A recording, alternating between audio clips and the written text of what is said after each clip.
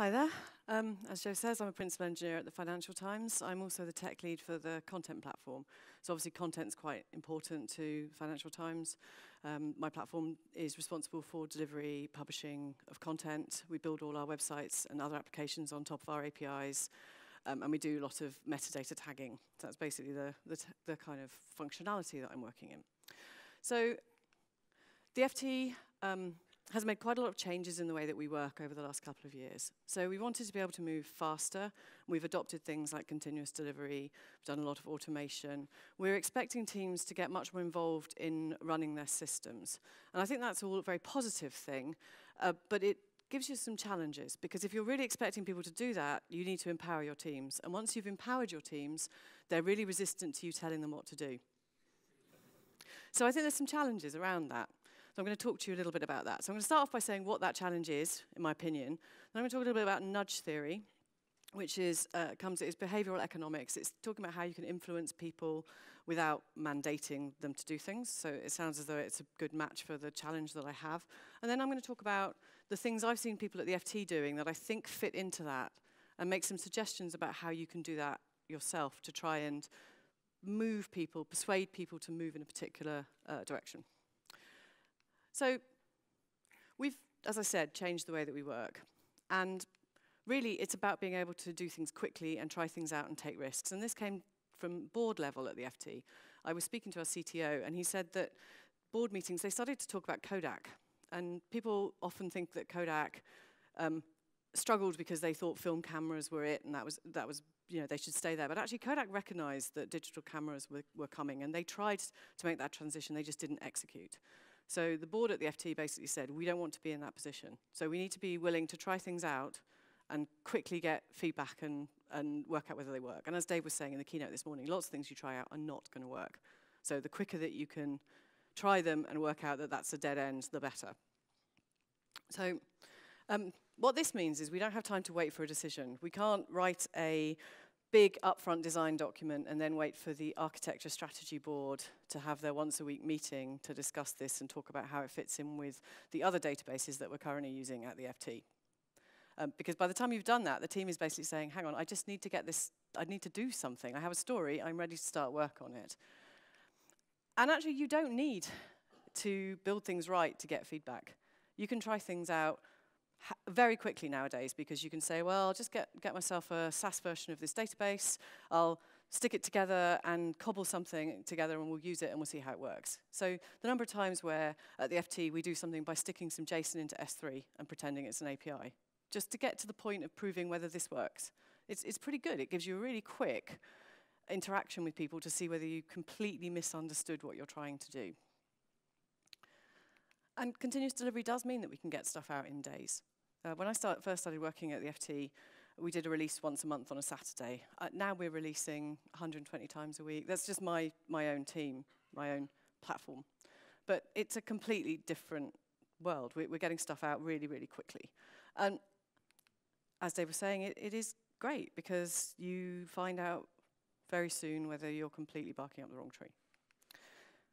Another thing we're doing is we're looking at that, you build it, you run it. I think if you want people to build good systems, they have to be responsible for them beyond just shipping code.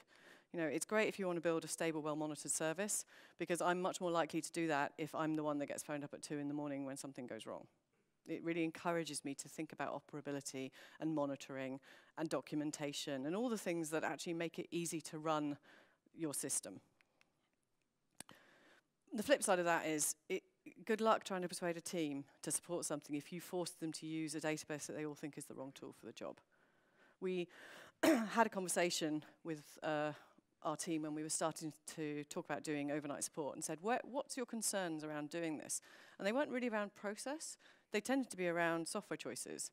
You know, they'd say, actually, this RDF store falls over if you look at it. I really don't want to be responsible for trying to get it working again. Also, no one else is using it, so I can't go on Stack Overflow and get any clue what that error message means.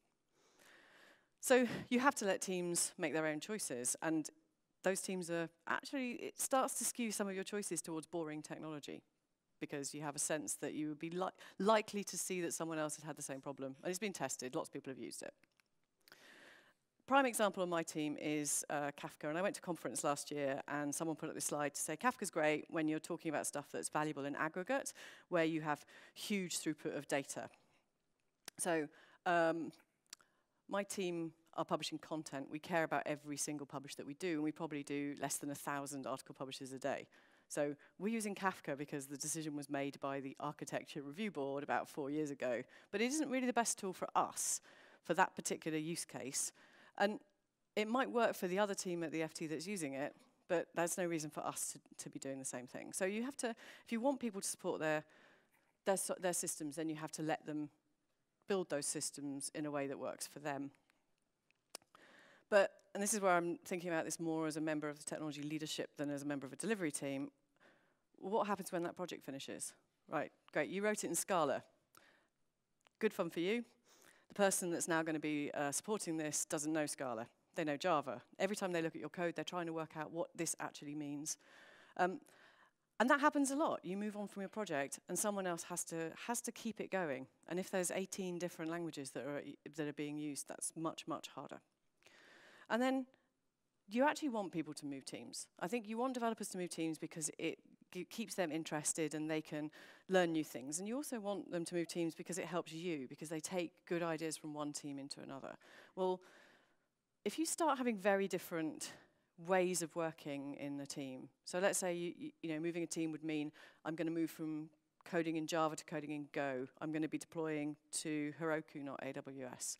I'm going to be using synthetic monitoring rather than acceptance tests. You might find that people are more reluctant to move, partly because there's a fear element of, I won't know any of this stuff. And there's also an element of, actually, I've spent 15 years learning how to be a very good Java developer, and you're asking me to use this language that isn't as good, in my opinion. I've got a few people on my team who feel quite strongly about this. But that is a block for people, and we should be thinking about that when we're making these decisions. And then there are the higher level goals. So we've recently had a restructuring at the FT where very strongly told delivery is very important. You have the freedom to deliver things. Do what you need to get stuff delivered. But there are still things that you actually care about separately. I don't want the FT to be in the news for being hacked. It's not a good look. Cost control. Well, so we're using AWS. As a developer, and I can spin up my own VM, there's probably a push for me to overspec it because there's less likely to be a problem with it. But actually, from the company's point of view, you don't want people spinning up VMs, forgetting about them, giving them far too much memory and CPU, basically gold plating everything. If you've got any kind of operations team, first line, maybe second line, who need to be the first point of call, even just to work out what the problem is, it's much harder for them if they've got to look in 5 different places to see the logs or to see the monitoring. And if teams are totally going off in separate directions, that's what's going to happen.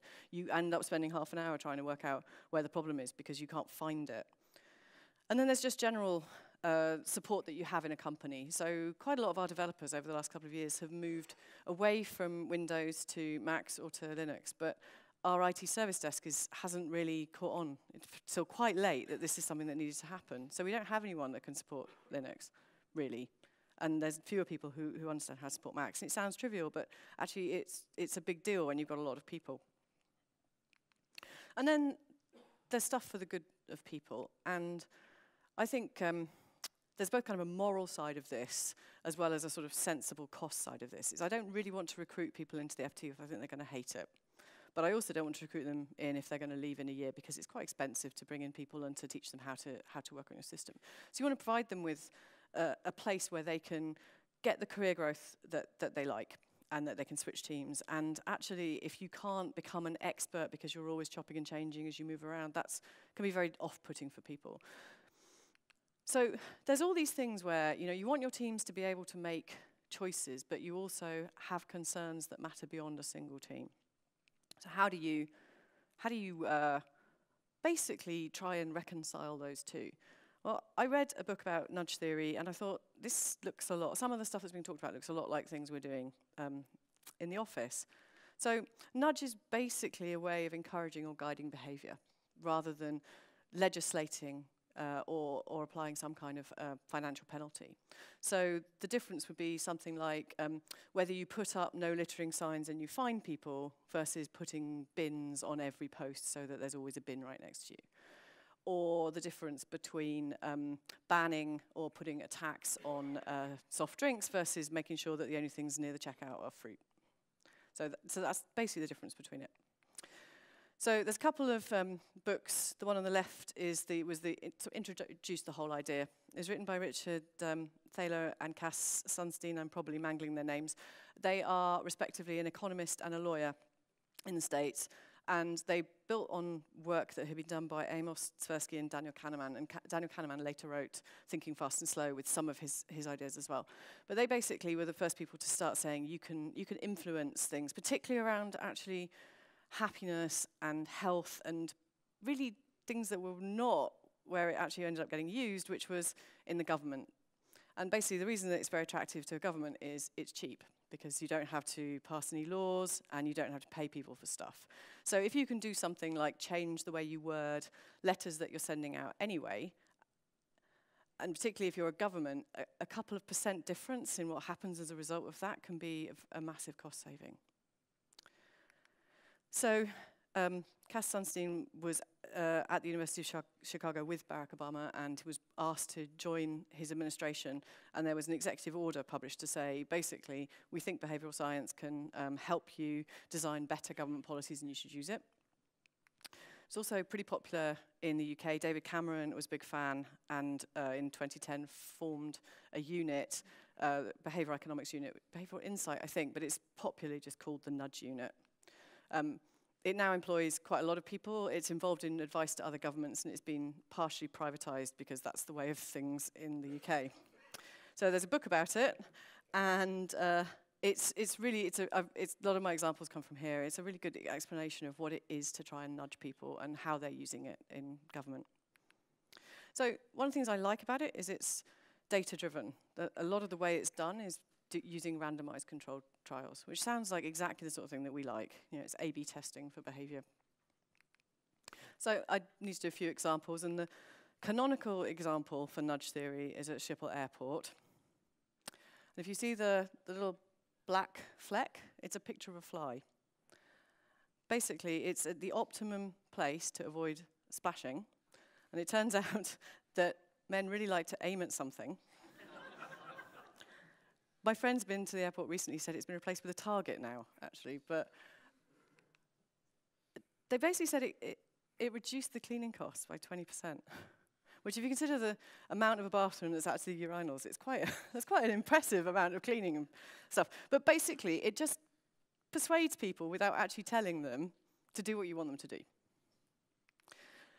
So a slightly more serious example is the UK organ donation register.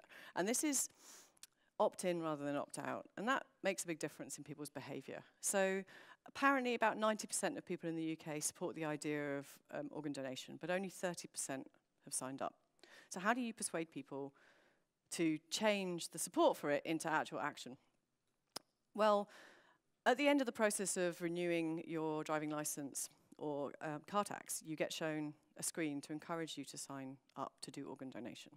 So the nudge unit ran a big randomized controlled trial with 8 variants.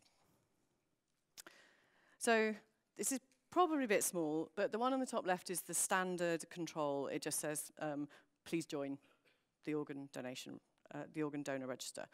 The one next to it, number 2, uses social norms.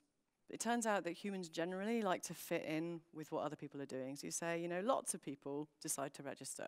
And this is something they've used with writing letters to people about tax returns. Apparently, if you basically say in the letter 90% of people fill out the tax return on time, you get a significant number of people doing their tax return on time.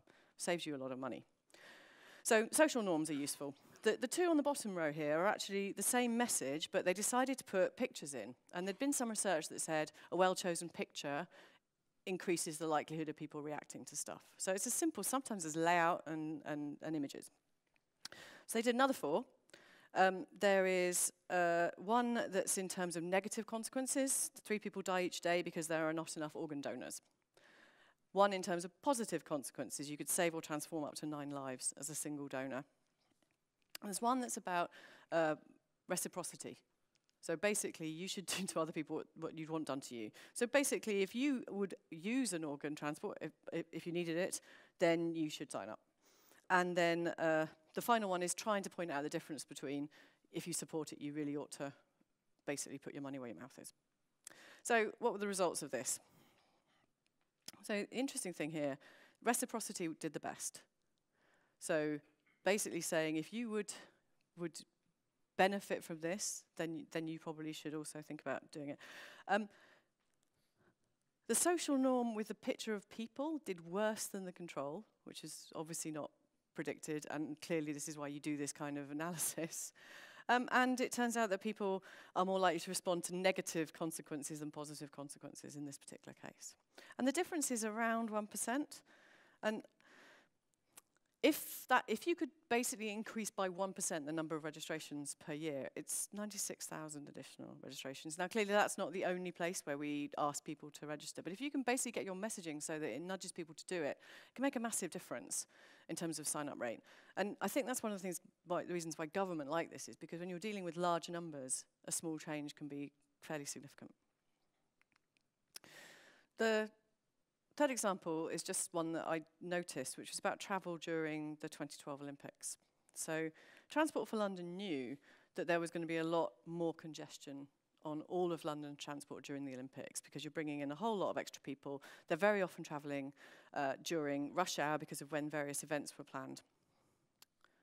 So they did quite a lot of communication in advance, especially around the sort of hotspot stations that were major commuter hubs and also somewhere that people would travel through to go to the Olympics. So they basically would say it's expected to be busy in this time, and they'd give out walking maps. I work at the Financial Times. London Bridge is the nearest station. There were posters up saying you can expect to wait half an hour to get on a tube. So they're trying to encourage you to go somewhere else, go to a different station and do that. So I did take a picture on the morning of the first day of the Olympics. I've actually lost it, but this is basically what it looked like. They were so successful in persuading people to do different journeys that there was actually just no one there. It was completely deserted. They had a massive impact in terms of that 75% of the London population made changes to their commute. So basically, just by being told this is going to happen, you probably should think about avoiding it. This is a better way. And the walking maps would say it's only actually 5 minutes from here to go to this other station. The interesting thing is a lot of people didn't go back to their old route because we're very much people of habit. Lots of people were not actually using their best route to work, and when they went to try a different route during the Olympics, they discovered it was better, and they never went back to the old one. The other thing that happened was, it's hard to say here how much of this is due to how well we did in cycling at the Olympics, but the Ride to Work scheme, where you basically get a subsidized bike and you pay back gradually, had a massive increase in popularity. And some of that was people who cycled because they were avoiding the tube during the Olympics. So those are some examples. So what are the points that people are using to nudge people in these examples? Well, so the nudge unit, they work with government. They like to have an acronym that they can use when they're talking with government departments because it's always easier to persuade people, oh yeah, I remember that. That's what I need to think about. So they came up with 4 major areas to concentrate on. So they said, well, if you want to encourage behavior, you need to make it easy. So you want to make services very easy for people to use. Defaults are really powerful because people don't tend to change. So if you opt people in by default, then more people will stay in. So it's happening with pensions, for example. It's better to make people have to choose to opt out. And simplifying messages is important because if people can't understand what you're trying to get them to do, they're very unlikely to do it. So if you can be extremely clear on, you need to take this action, much more likely for people to do it. You want things to be attractive, and there are 2 senses in which you want it to be attractive. So first of all, you want people to notice it, so you want it to attract their attention. But secondly, you want them to think, this looks like something I would enjoy doing, it gives me something.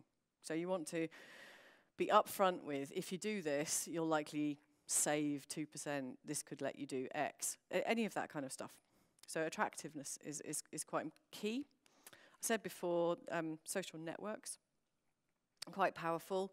If you can show what other people are doing, people tend to think, oh, if that's what most people do, maybe I should do that. And there's some evidence that says if you say you're going to do something, you're more likely to actually do it. So if you literally say, next month I'm going to give up smoking, you're more likely to do that than if you never say that out loud. So if you can persuade people to sign up for when they're going to do something, it can help. And then the final one is about the time of intervention. You need to pick the right time. It's really, really annoying to have someone get in your face asking you to do something when you're rushing to work in the morning. It's much better if they get you when you're a little bit more relaxed. We're really bad at working out long-term benefits of something. So if you can say, here's your immediate impact of doing this, you're more likely to get people to do it. And again, planning behavior, so having an action plan just pushes people closer to actually doing it. So the acronym is EAST. And there's quite a lot of information about this online. The government has put lots of documentation up online. So that's basically a very brief introduction to nudge theory. It's quite an interesting read, the nudge unit book. But I realized that lots of things we were doing at the FT sort of looked like we were using these things, even though I know that no one at the FT had read that and was, or rather I believe no one at the FT was basically trying to nudge us. So the first example I want to talk about is developer tooling, which is kind of a story of how that developed. So when we started to think about infrastructure as code and automation, we set up a tooling team.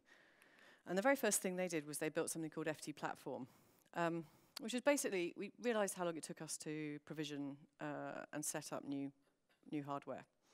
So their first aim was, well, we want to click button provisioning by developers within 15 minutes. And they basically built a whole set of infrastructure and tooling around that. And the impact was quite large. So, you know, we used to take forever. I worked at the FT in 2011. It really did take that long to get our production systems. And now it's basically people are moaning if it's not instant.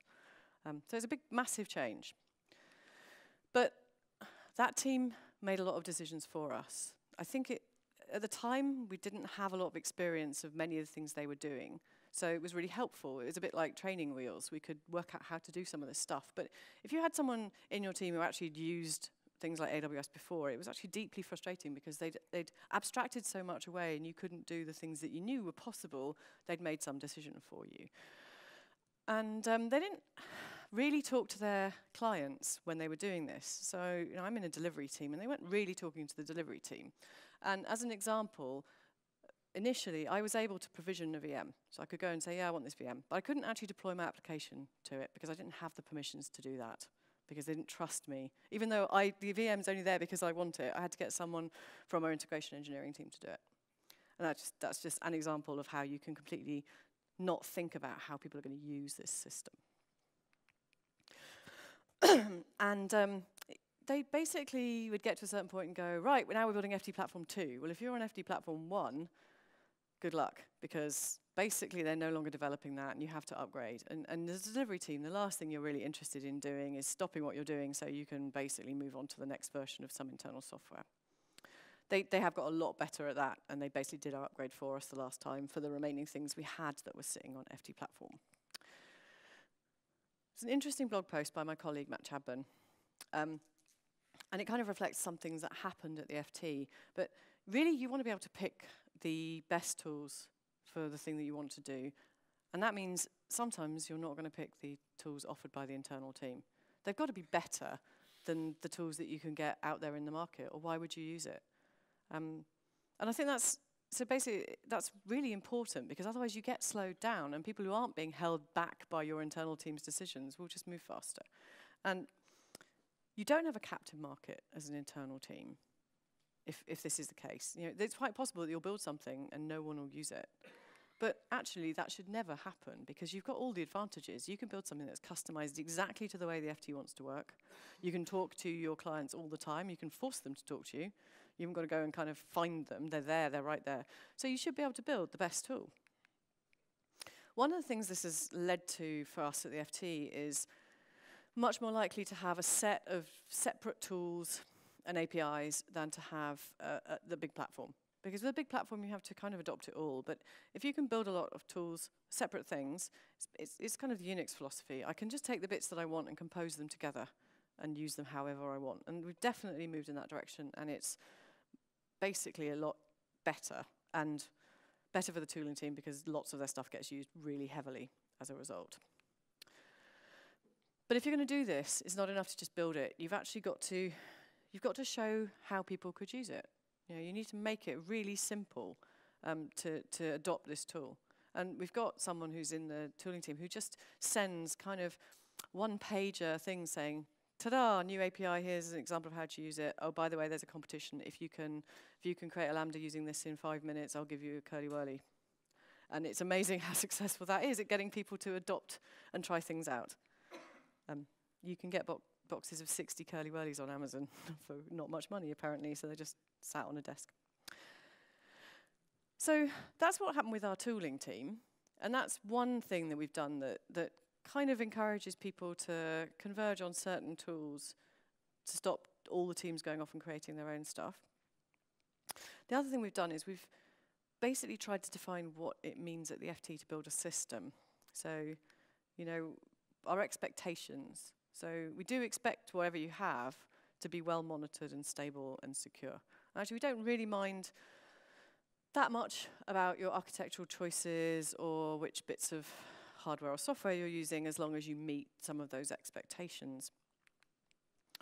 And so we can say things like, you're free to choose this totally experimental technology if you support it, or if you can persuade our existing quite small support team that they understand it well enough to support. There is an alternative option, which is basically, if you don't want to be doing overnight support for this, then here are the tools, here are the languages and the databases and other things that you can use to build this. They're not that exciting, but you don't have to get woken up. If there's only a few of you in a team, that's a really sensible move. So it's all about defining what we want, but not saying how that has to be delivered. So if we're wanting to encourage people to move teams, and we're worried that it's difficult because it's all so different, we could just say, well, actually, it should be possible to get up and go to a new team and basically be set up in 20 minutes. And if you can do that and be basically writing code and committing it, then maybe that's not too bad. One thing we have got is an engineering checklist. Checklists are really good. There's a book called The Checklist Manifesto, which talks about basically most errors we make now are not errors of ignorance. They're errors of inattention. You know, you forget to do something that you actually know you should do. It's not that you've really screwed up, you just forgot something. And this is mostly concentrating on sort of life and death situations like flying a plane or doing surgery. But it basically really helps to create a checklist and to have it there so you can basically go, oh yeah, I forgot to press this particular sequence of buttons. But you can obviously apply it to software development as well, which is obviously considerably less life and death in most situations. Certainly building a business website. Oh, actually, I meant to say, there's a really nice story in here, and I don't know whether anyone's heard this idea that Van Halen, the rock band, have something on their rider about having a bowl of M&Ms with all the brown ones removed.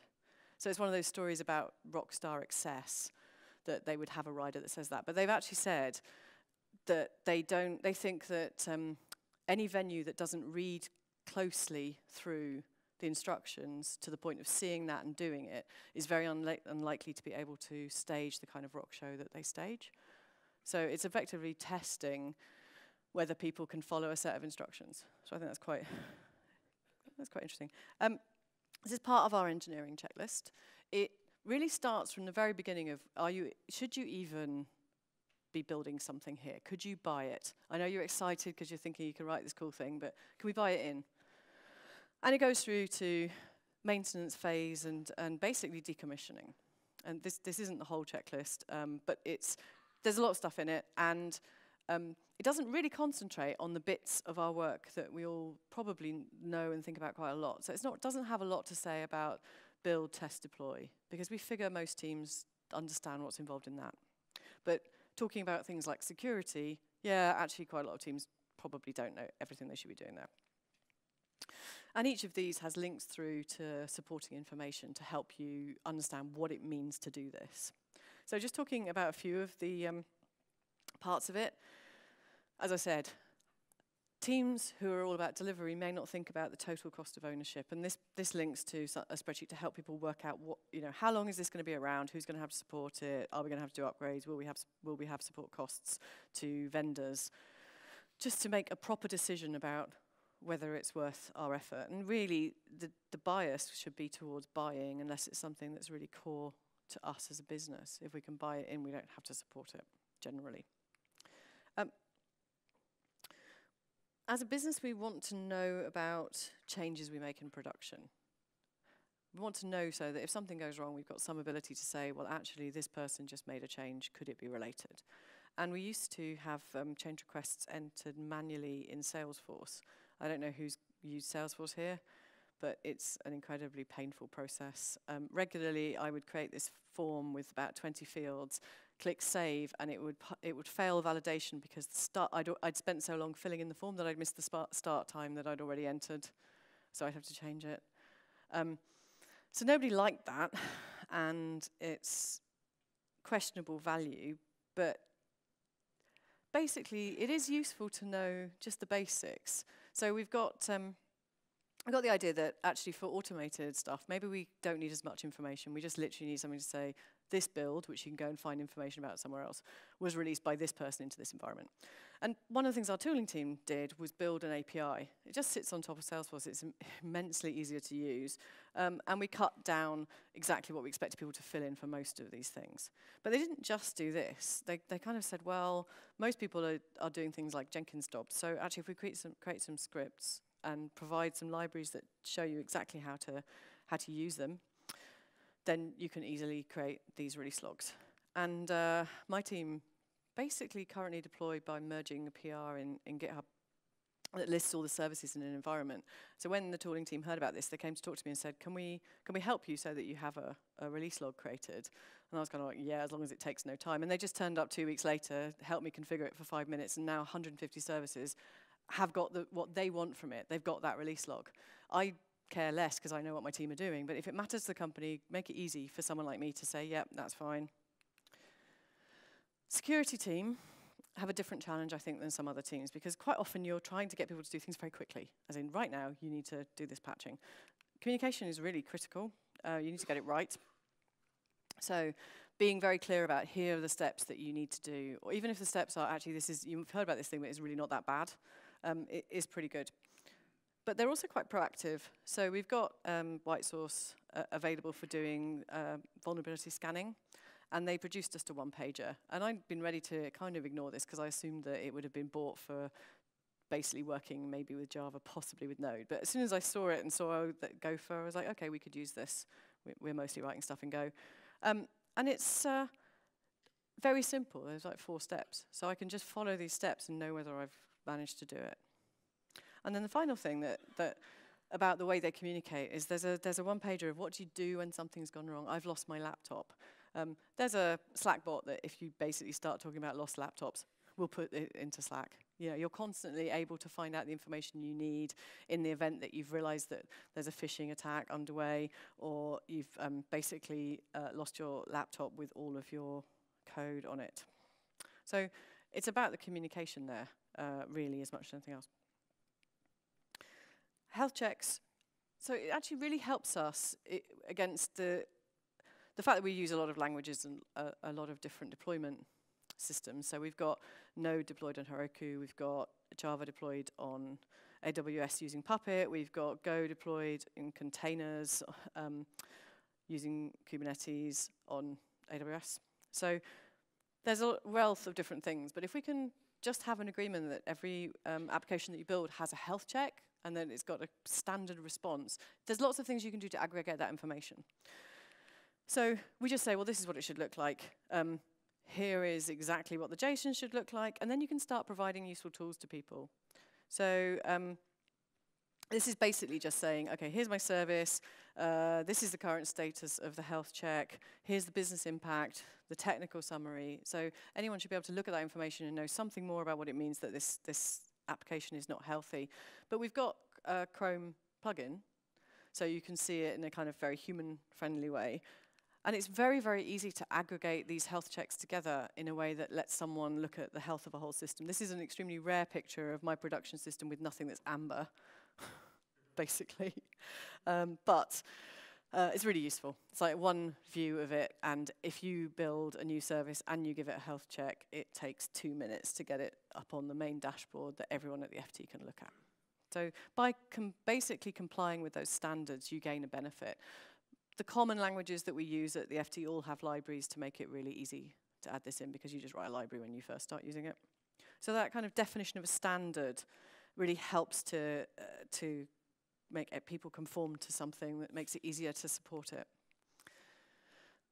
So sometimes software development communication is not people's favorite thing, particularly that kind of marketing-y, salesy thing where you say, hey, I've written this thing, it's really cool, you should use it, and then you go and sit with people and make them use it. You have to do it if you want people to do the things that matter to you. And one of the things that's really important is basically to show things to people. So we've got a bunch of opportunities that we do all the time around sharing knowledge. So we've got regular lightning talks, both business and technical. We do tech talks where we invite people in to do 45-minute talk. And all of these things share information. But it's not just that, it also encourages people. So we had a 4-minute talk on Graphite and Grafana, where basically the guy came and said, oh, hey, look, I'm using it, it's really cool, look, it's really easy. And he showed us exactly how to plug it into our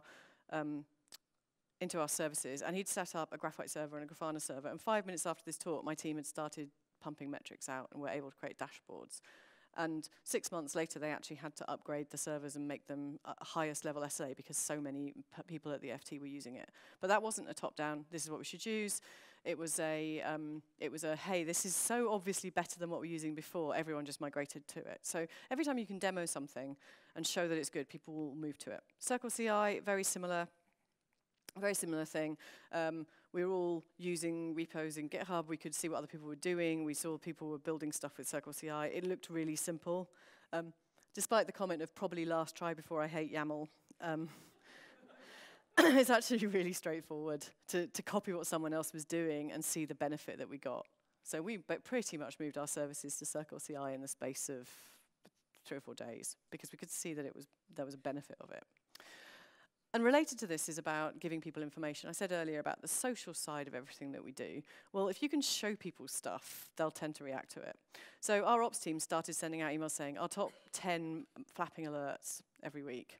And as soon as you're basically sent to the entire company as an example of a team that's got loads of alerts firing, you tend to say, yeah, okay, I'll fix it. This was 6 months after they started sending the alerts, so I wasn't the worst. My team were not the worst team. We want to encourage people to reduce AWS costs. If you can see your costs in a graph that also gets shown up generally, then that's pretty handy. We want people to move to Amazon Linux because it's cheaper and we can show your potential savings by seeing what you're currently using and show what they would do. Having standards is great. It's better if you don't have to make people go and read it. If you can basically do programmatic compliance, so they only need to find out about the standard when they're not following it, that could be pretty cool. So we've got some tag standards for our AWS instances where we want to say it's owned by this team, it's a production box or it's a staging box. Stop schedule, by default, if you're non-production, they'll get turned off at weekends and overnight. So you have to actually make a choice if you want something to be up more than that. That's quite good because it saves a lot of money. But basically, there's a tag bot that goes around and checks your tags and terminates instances that don't comply. It will only terminate the ones that aren't in production. But you usually get a warning, actually, for most of the tags. But then you don't really need to understand. You copy someone else. If you just basically went, I'm going to create an EC2 instance, I'm going to copy someone else's config, you won't have breached the standards, you'll be fine. I think the major thing to think is if people aren't doing what you want them to do, it's actually your problem. You aren't communicating to them the benefits of it or the costs of them not doing it. So you just need to go back to them and get them to do it.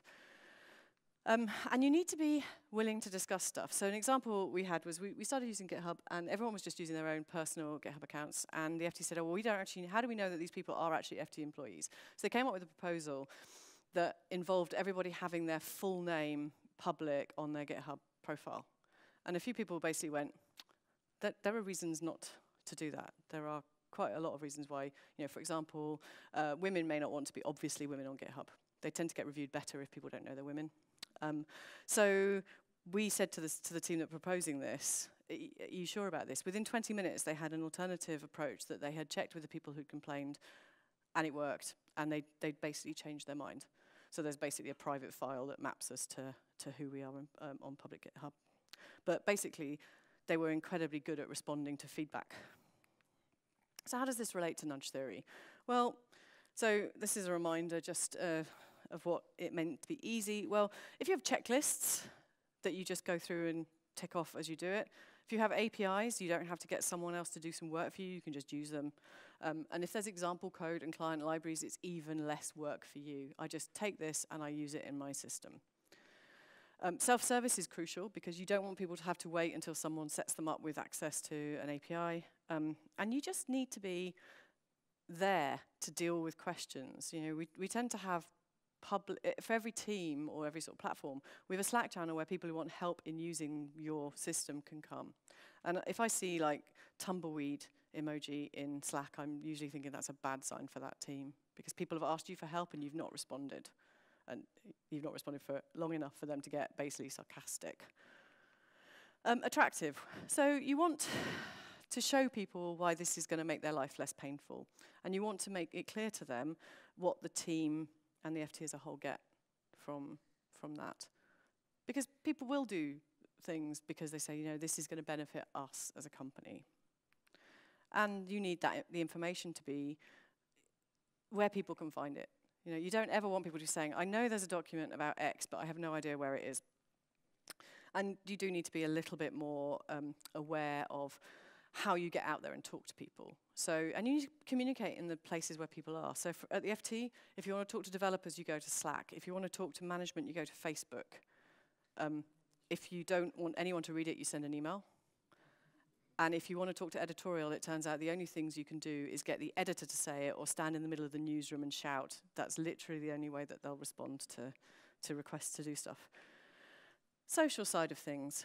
Well, it's all the stuff that says this is where you are on the list of how teams are dealing with this issue. And also the whole, well, we know this isn't your priority right now, but can you agree to do it next month when your deadline is passed? So obviously, the showing off about stuff, this has really worked for us. We do Facebook posts, we do lightning talks, we have a technical blog, which I'm not going to give the details of because I'm pretty sure there's been nothing put on it for a while. But also talking to client teams to talk about how easy this is. Getting people to represent you, to say, we use this and it was really simple. And then the timely stuff, you do need to give people advance warning because if you're a delivery team and you've got a deadline that you've agreed and then suddenly some other team comes up and says, oh, there's an AD migration, you need to do all of this stuff, that team's not going to respond well. If they know about it months in advance and they know exactly what the requirements are, they're more likely to kind of factor it into their plans.